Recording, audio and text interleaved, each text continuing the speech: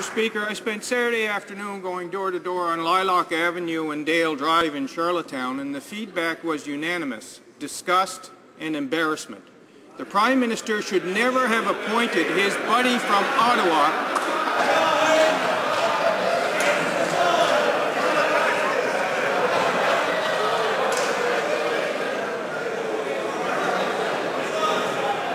Order.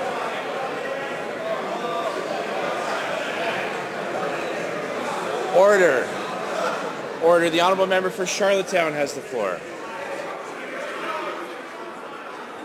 Mr. Speaker, it was unanimous. The Prime Minister should never have appointed his buddy from Ottawa to a Prince Edward Island seat.